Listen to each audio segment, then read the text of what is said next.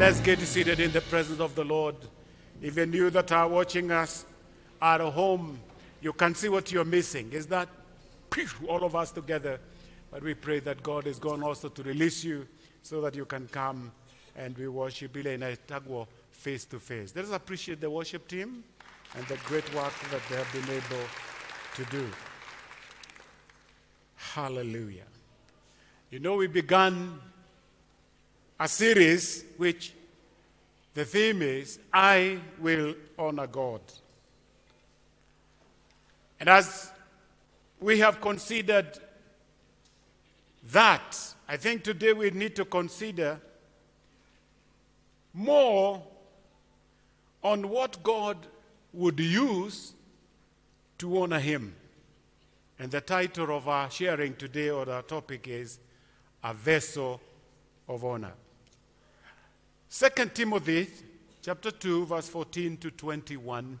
And my prayer is that God is going to speak to you in a language that you can understand. And this morning, our speaker was dealing with the questions that God asks us. And there is a question that we are going to ask ourselves next week if God allows. And the question would be, where is my honor? But today we want to look at a vessel of honor. 2 Timothy 2:14 to 21. Remind them of these things, charging them before the Lord not to strive about words to no profit, to the ruin of hearers. Be diligent to present yourself approved to God, a worker who does not need to be ashamed, rightly dividing the word of truth. But shun profane and idle babblings, for they will increase to more ungodliness. And their message will spread like cancer.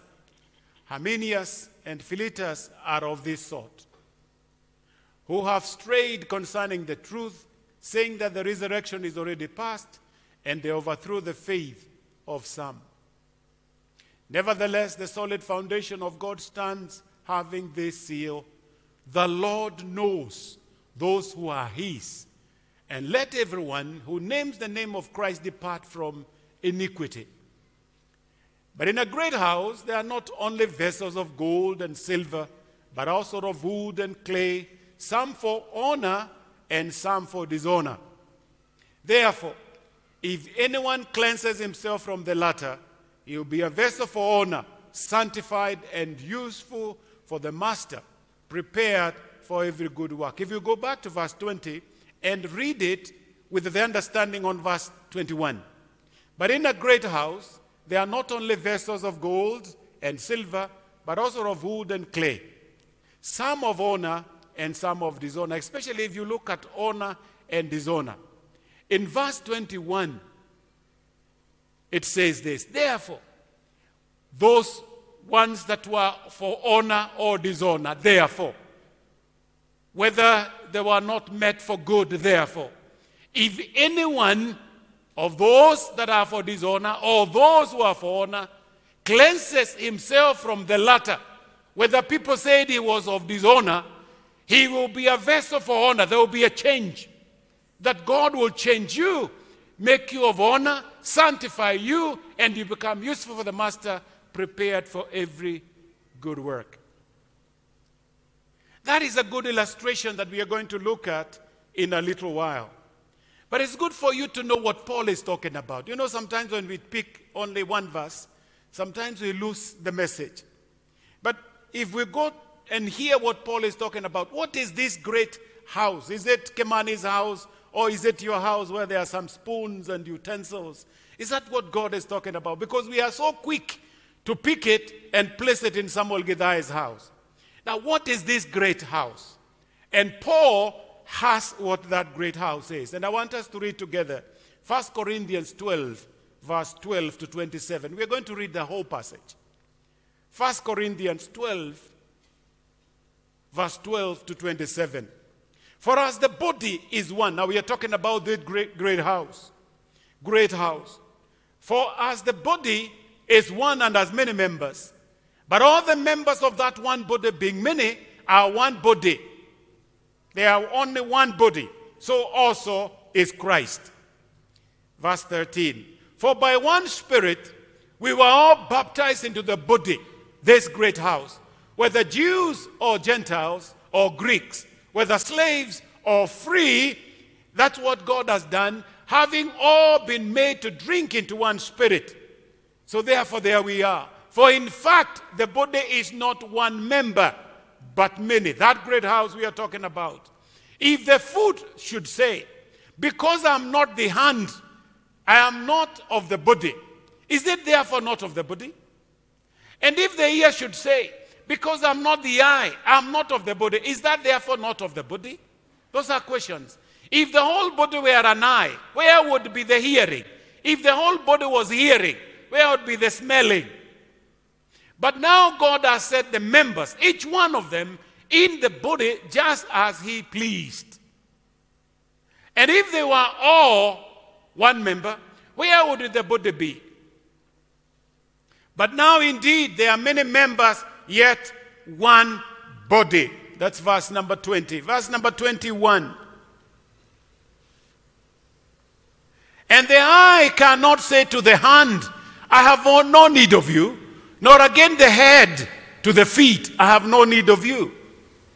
No, much rather, those members of the body which seems to be weaker, or the ones we call of dishonor, are necessary.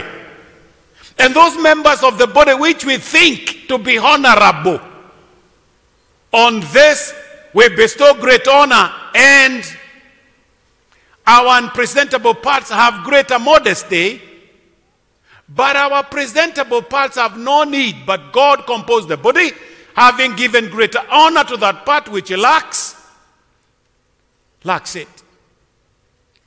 That there should be no schism in the body, but that the members should have the same care for one another. And if one member suffers, all the members suffers with it. Or if one member is honored, all the members rejoice with it. Now you, listening to me, whether at home or here in the tent or outside, you are the body of Christ and members individually. Now you are the body of Christ and members individually. Blessed be the name of the Lord. That's verse number 27. I almost get tempted. So what we are talking about, Paul is trying to explain to us the illustration he gives in Timothy, that great house. Now I hope you understand what we are talking about. The great house is not my house. The great house is the church. The church is the great house. And Paul is trying to tell us, in the church, that great house, there are so many vessels there. There are vessels there. There are types of vessels there. 2 Timothy verse 20 and 21. But in a great house, there are not only vessels of gold and of silver, but also of wood and of earth, and some to honor and some to dishonor. If a man therefore purge himself from this, he shall be a vessel unto honor, sanctified and met for the master's use, and prepared unto every good work. In this passage, Paul uses the illustration to help us understand the reality of the church.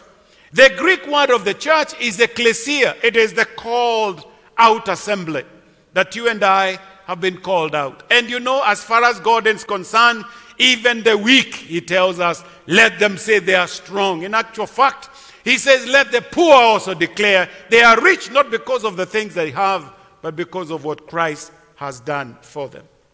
10 truths about the church. 10 truths about that great house. It is purchased. It is bought. It is purchased. It is bought. It did not just come like that. There is a price therefore. Acts 20 verse 28 says, take heed therefore unto yourself and unto all the flock of which the Holy Ghost has made you overseer, to feed the church of God, which he has purchased with his own blood. So that great house, that church, is purchased. Number 2, it is built. It is built. The other day, is it Friday? We went for trench blessing and foundational blessing and asking the Lord blessing to our sister Beatrice's house she's putting up at Kahawa Sukari. And you know, as I spoke there, I said this, that those that build, if the Lord does not build, it ends there, but it continues to say they labor. Now, it changes from building to labor. And your labor can be of no consequence, of no profit at all. But if you allow the Lord to build, then that building has a foundation in it. It is a building. Acts 2:47 says, praising God and having favor with all the people, and the Lord added to the church daily as those should be saved. It is the Lord who builds the church. The church is built by God. I know there are people who think they can. And what they do is to go to churches. Maybe some of them are in this church. They are looking at all the mistakes and the flaws that we are making so that they can go and start their church, which will be better than this. But let me tell you, if you're here thinking that way, always know the church is not built by your muscles. The church is built by God.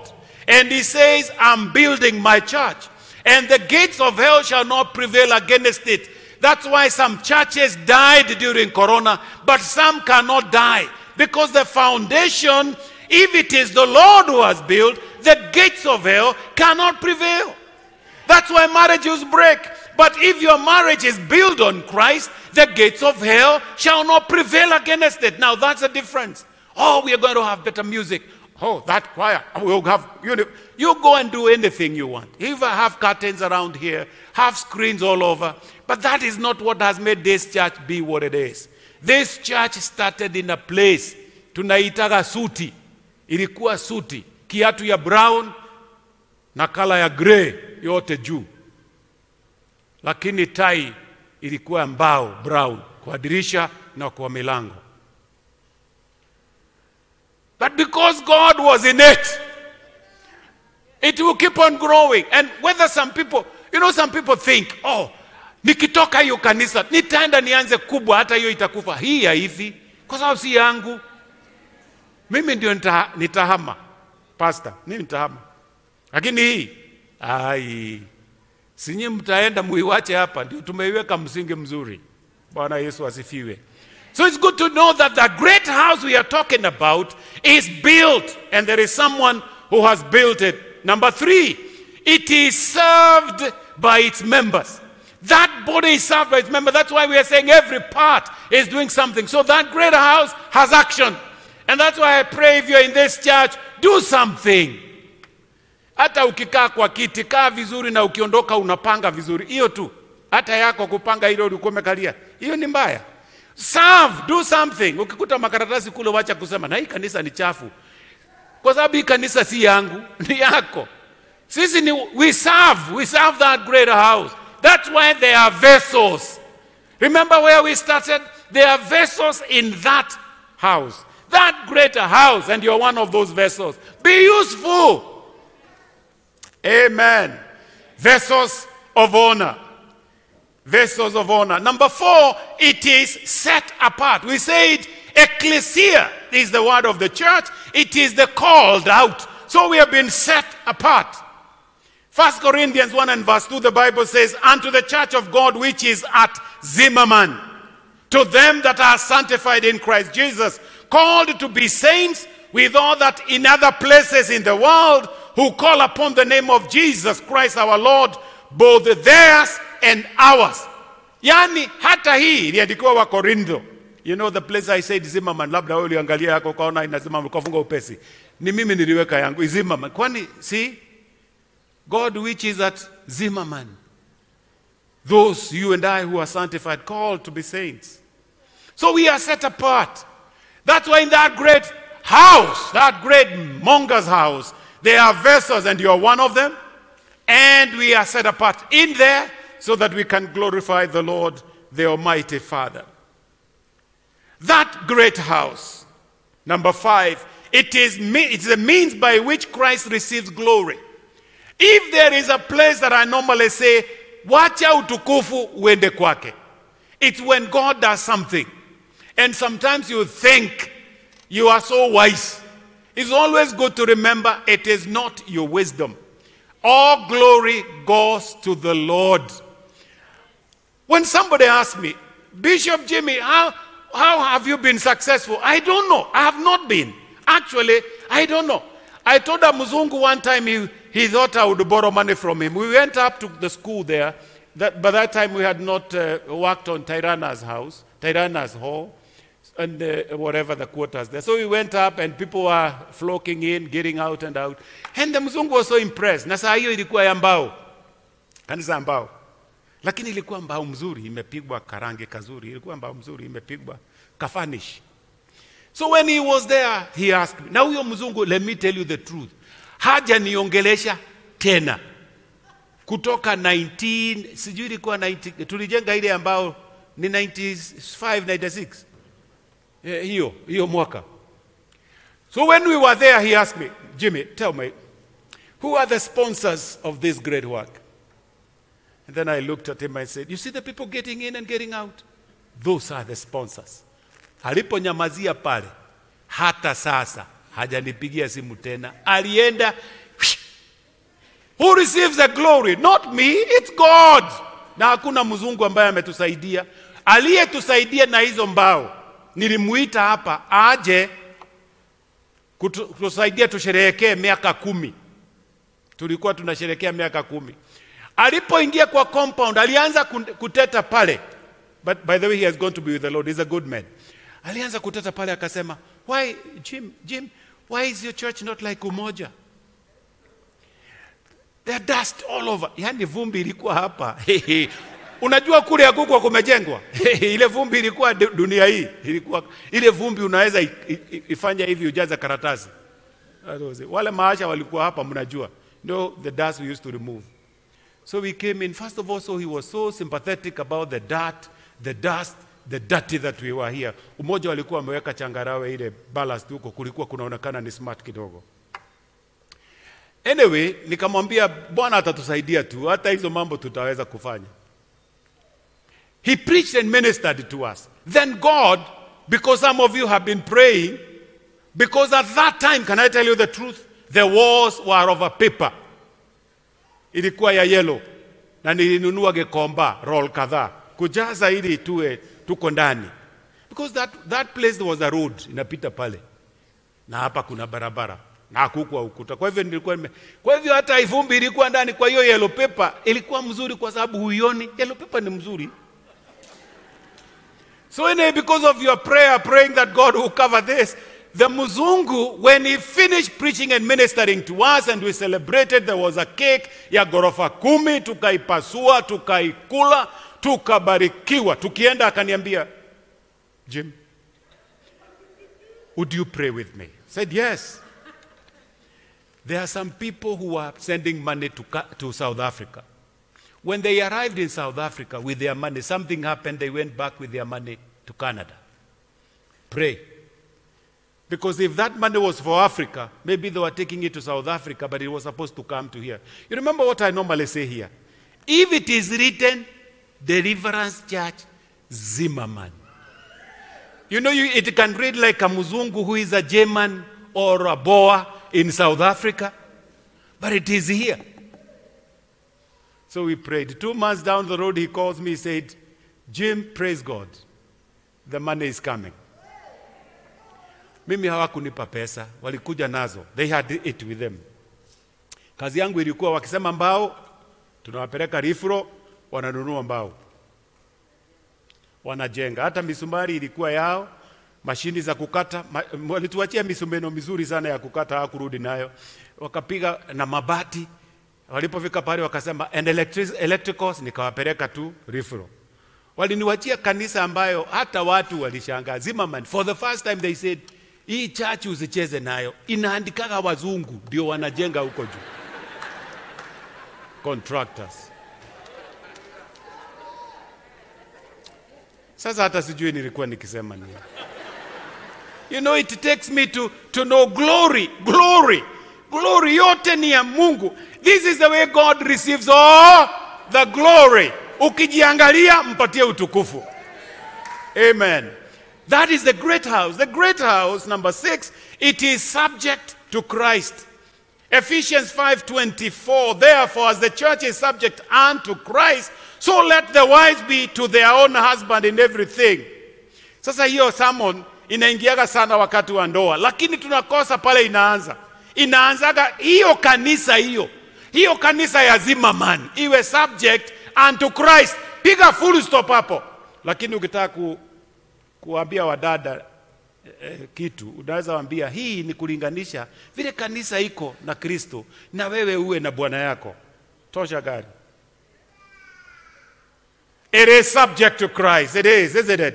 Number 7, it was the object of Christ's loving, costly sacrifice. Again, if you like it, the best example is also found where we finished. We finished 24. If you go to 25, it says, now husbands, love your wives even, now part B is the place, even as Christ also loved the church and gave himself for her. In other words, Christ, yani sisi ndio bi harusi wa Kristo. Na anatupenda na anatoa sacrifice. Number 8. It is the visible body of Christ on earth. Colossians 1:18 part A. And he is the head of the body, the church. Colossians 1 and verse 24. Who now rejoice in my suffering for you and fill up that which is behind for the affliction of Christ in my flesh for his body's sake, which is the church. The church, the church, the church. It is the visible body of Christ. So when you look at us, we are the visible. Wewe na mimi. Sio mimi, ni wewe na mimi. Whether there is this building, as long as you and me are, we are the visible. The more united we are, the more visible the church, that great house is. Blessed be the name of the Lord. Number 9, it is the pillar and ground of truth. And finally, number 10, before we jump into our sharing, it is provisioned. Yani, the body is provision. Imepewa kila kitu. Ephesians 4:11-16. And he gave some apostles and it is given everything. Why? Verse number 16. From whom the whole body fitly joined together and compacted by that which every joint supplieth. You remember where we started? The body has so many things. Every joint supplieth according to effectual working in the measure of every part, maketh increase of the body, which is that great house, unto the edifying of itself in love. Now that is the great house. Now we go to the illustration. Because if you understand the great house, you will not have a problem picking up what the illustration is all about. 2 Timothy 2:20. But in a great house. Now we know the great house is the church, but in the great house, there are not only vessels of gold, of silver, but also of wood and earth, and some to honor and some to dishonor. This means that not all in the house are genuinely a part of the true body. And I will show you why. In fact, he just referred to two of them by name as an example. When he talked about Hymenaeus and Philetus, he was saying, these are people here in church, but they are not what I'm talking about. People that I need to purify themselves. These are people already. They are not useful. They are not for the kingdom. But anybody who is useful, whether people call them of dishonor, God is able to lift them up to glorify himself.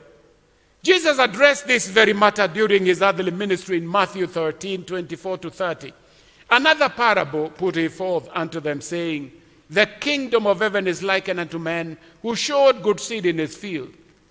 So in other words, but while men slept, his enemy came and showed tears among the wheat and went his way. In other words, Jesus was also saying about it, that there are some people in the church.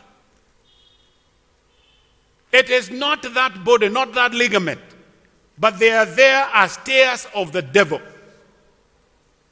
They are only to harass. I normally tell people, watch out. Because even in this church, those that try picking things that are not theirs, the cameras will pick you up, and we have picked a few. Come to church and worship him. Honor him. Honor him with everything that God has given you. There are those that the devil has put among us. so that they can come and cause the kingdom not to be what it is all about. Not all who claim Christ belongs to him, but all who belong to him will never be taken from him. Additionally, not all who genuine believers will follow Christ in discipleship and live lives that are pleasing to him. So we know there are some that keep on falling and waking up, but God will not throw you away unless you throw yourself away to him. So point number 2 is the tests of vessels. Because vessels will be tested. And I tell you, you and I are in for a test. In 2 Timothy 2:19, the test of knowing is key, because that will be one of the tests that will be tested. Nevertheless, the foundation of God standeth sure, having this seal, the Lord knoweth them that are his. The Lord knoweth them that are his. Let then everyone that nameth the Lord of Christ, the name of Christ, depart from iniquity. He knows wale wake. Then if you are his, flee, run away, get away from iniquity. The second thing about the test of knowing is that believers also, they know that they are Christ's. 2 Corinthians 13 verse 5, examine yourself whether you be in the faith. Prove your own selves. Know ye not your own selves how that Christ Jesus is in you, except you be reprobates. So he's calling us that believers should know that hata mimi ni wa Kristo. The second test that will come to you or be part of the test of vessel is the test of growing. 1 Peter 2 and verse 2, as newborn babies desire the sincere milk of the word, that you may grow thereby. There is a growth testing. Are you growing? And you know, every parent desires their children to grow. You know, I know some parents have come and we have prayed for their children because at 13 they are not walking. At 13 meno haijatoka. And now wengine wanashuhudia. Kangu kalianza kukimbia akiwa 9 months. I mean, why? Why do some do that? But you say mwingine anamwambia tulia tu. Tulia, hata daktari amekwambia utulie, basi tulia. Kuna wale wanakuaga upesi na kuna wale wanaraga pole pole. Lakini nao wako wakianza kukua, anakuaga ana overtake wale ulikuwa umefikiria wamekuwa mapema. Anyway, those I have no idea about it. So testing of growing. Wewe desire sincere milk. The third test, or see, the test of showing. Showing.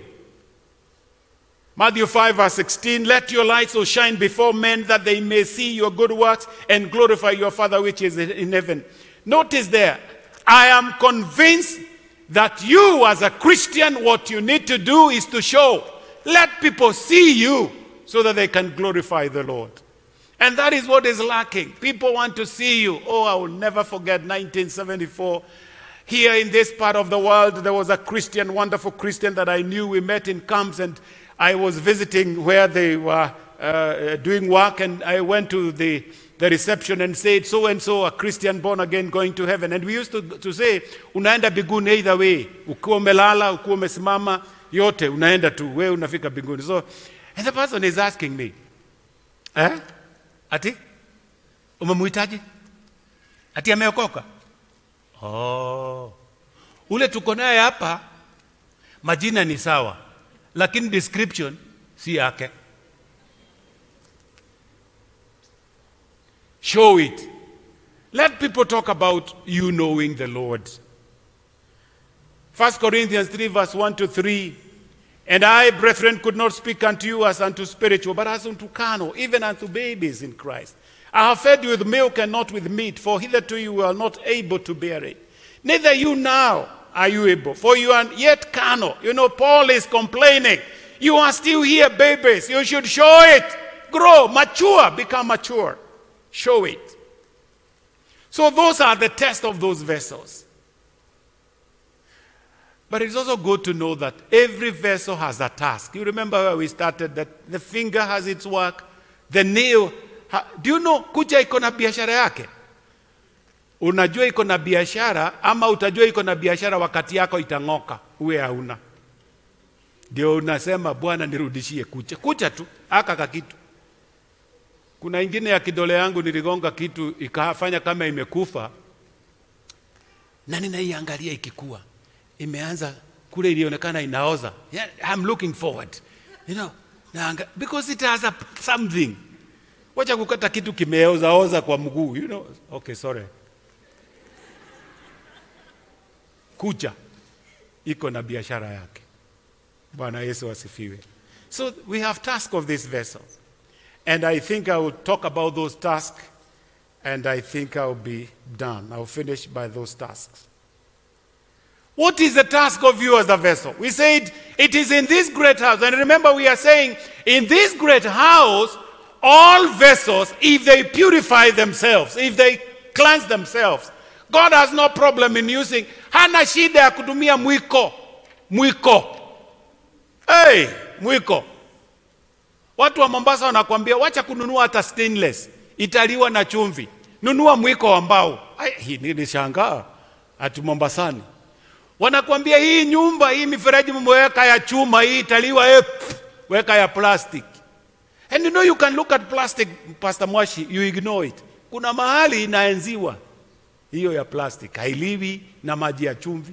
Hii ingine utakaa unaona nyumba imeanza kutoka unyevu, kumbe ishaliwa. Hata za hapa bara zinaliwa, lakini after many years. So vessels, we need to know they have work. So what is the task? Number one, study the right word. Studying the right word.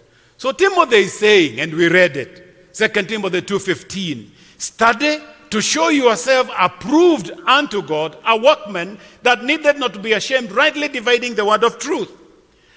And I realized in this epistle to Paul is writing to Timothy, as the senior pastor of that church in Ephesus, there is the truth that he is trying to tell Timothy. Timothy, study the word. Don't allow yourself to fall off. Study the word. You know, I was thinking, when preparing this, I was thinking, how even as I walked in, mambo ya kiroho hayabadikigi. Mambo ya kiroho. Sarakasi ndio ubadilika. Na niweke period pale ama full stop. Sarakasi ni miondoko yetu hapa kama wahubiri. Kuna yule anakimbiaga mbio, kuna yule anahubiria amesimama, tusimame imara. Kuna yule ukija lazima uanguke, upende usipende, kwa sababu atatumia ugali. Siku moja nikasikia mwingine atumia ugali, anatumia dawa. Ameweka dawa hapa na kitambaa mzuri, akishika wewe unafikiria ni roho, anakupatia hapa roho kidogo, akikuacha. Sasa kazi yake ilikuwa kushika, unaona huyo dada analetwa kwa kifua kidogo, huyo amepata muujiza, akiwachiliwa kumbe amebreathe kitu kadogo, atalala pale masaa. Kwa hiyo miondoko ndio inabadilika. Lakini wale watu upenda miondoko, wanawacha kanisa iko na neno kwa sababu ya miondoko. Pastor wetu, kwanza siku hizi kutoka hiyo corona ikuje, bishop anakaa mahali pamoja kama etundikwa. Nimeambiwa nikae hapa ili zile kamera ziweze kupelekea wale wengine habari. So Paul is telling Timothy, study the word of God. Let it have meaning.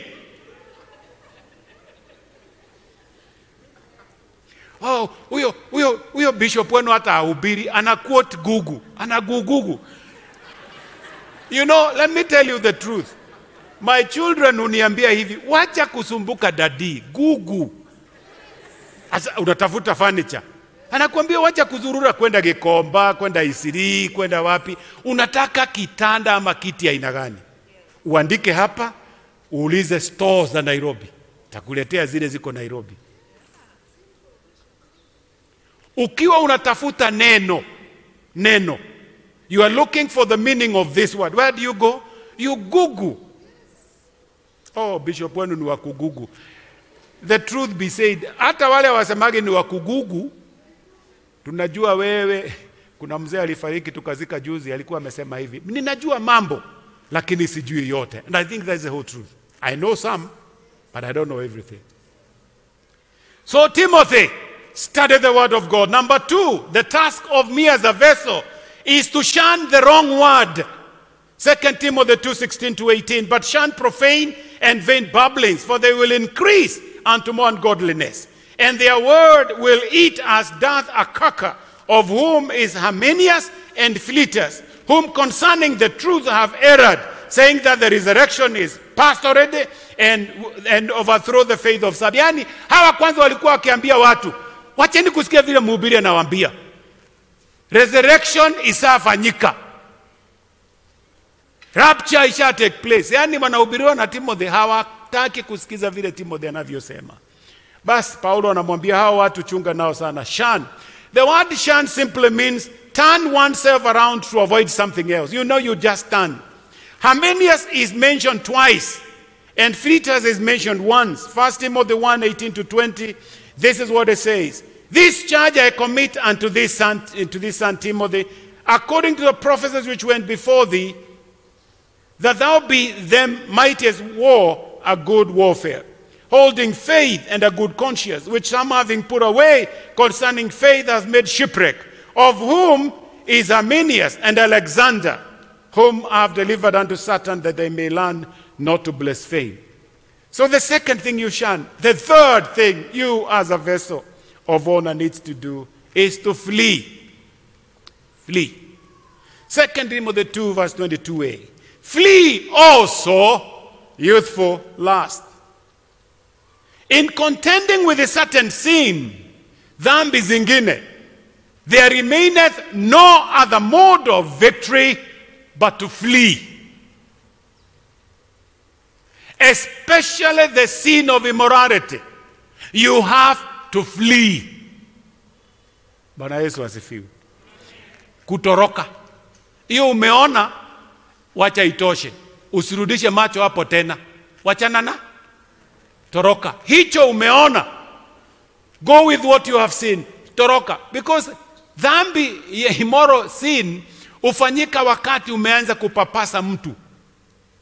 Lakini ukitoroka, kama Yusufu, umeokoka. Lakini mimi usema hivi, bas, ukiona mtu ni mjanja, ukitembea wacha kwenda na koti. Enda bila koti.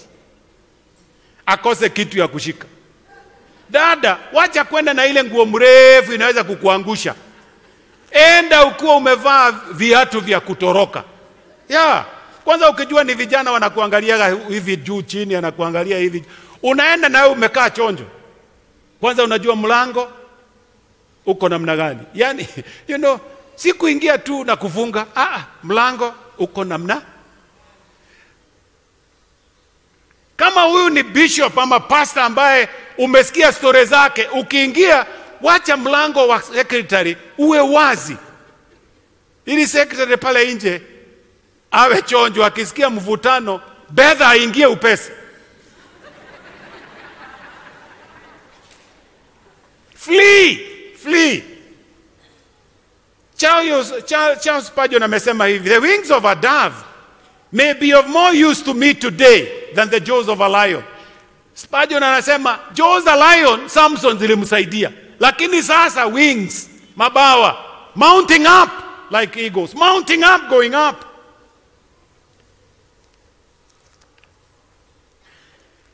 Then Paul tells Timothy the fourth thing.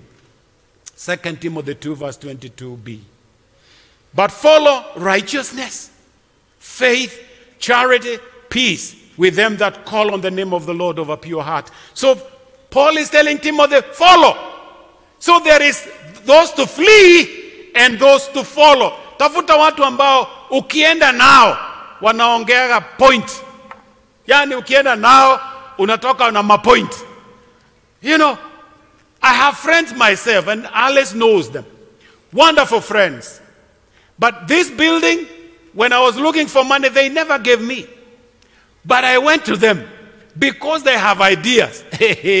Ukitoka huko ni kama wamekupa pesa, lakini shilingi hakupi. Kwanza wengine wanakuambia nidi hea naga pesa ya Arabi. I don't. Lakini unaenda kwake kunywa chai, unamuuliza sasa tumekwamia mahali fulani. Anasema ni hapo tu. Bas, utafanya hivi, utafanya hivi, utafanya hivi, utafanya hivi. Tukitoka pale tunasema, kweli, twende tukafanya hivyo. Ama tunaenda kule kuuliza maswali. You know, you can go to a person, namuuliza, nyinyi mnafanyaga nini? Alice ndiye uchukua notes, sio mimi. Alice anachukua notes, tukienda tuna discuss. There are people to follow. But as you follow them, know a few things. Are these people that I'm going to follow, are they men and women of peace? These people that I'm going to follow, are they men and women of charity? Are they men and women of faith? Are they men and women of righteousness?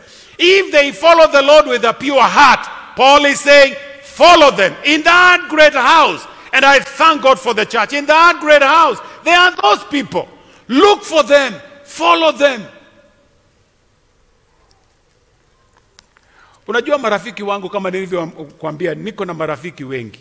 Mmoja alinipigia akaniambia hivi, na Bishop, sasa uko na pesa? Kaambia, sijui kwani unataka pesa ngapi? Akanambia figa. Akasema, ukinipa hii pesa, watu wako watakosa chakula. Wanaweza kaa bila chakula. Those are the language. Your friends will talk like that to you. Open. Ukinipa, watakosa chakula. Because as long as hawatakosa, atakuitisha. Lakini kama watakosa, atakwambia barikiwa. Sasa nikamwambia, hiyo unataka nikikupa watakosa. Lakini ile nitakupa hawatakosa. Nikupe ile nitakupa. Kwa sababu si loan anakopa. I'm not a bank. Some of you, unataka kupeana chakula ya mtoto, usipeane. Warafiki kama hao, wachana nao. Wala watakwambia hata kama watakuwa na njaa leo tu, watakuwa njaa leo tu na kesho tu, kesho kutwa. And normally wao watu kuambia kesho kutwa hawarudigi. Inakuwaga Tuesday, Thursday. Hebu tuonane kama Tuesday itawezekana. Ikifika Tuesday, hebu tuangalie Thursday. Thursday ikifika Tuesday. But I'm saying follow. In a large house like ours, there are people we can follow. And they are there. Me, I know people I can follow here. And I do follow them. And I also know there are people who follow me. Because I'm also able to help in one way or another. The more the people you have and you categorize them well, the more blessing you're going to have. What are these things? Paul is saying, if you're going to follow somebody, let righteousness be evident in that man. Is he doing the right thing? Number 2, faith towards God. It has to do with my trust in God, His word, and His ways. Charity is an outward thing. It reaches out, even as God does in reaching out from heaven to the lost. So you are looking for a person who is able to reach out. Peace is inward. You are looking for someone in peace. It simply means that war is over. There are no fighting. We have surrendered to God's reign. Those are the people to follow. Oh, let me conclude and say this. There are 2 types of vessel, because that's what Paul is trying to tell us. Those of honor and those of dishonor. But he qualifies and he says, the choice is yours. Which one do you want? The choice is yours.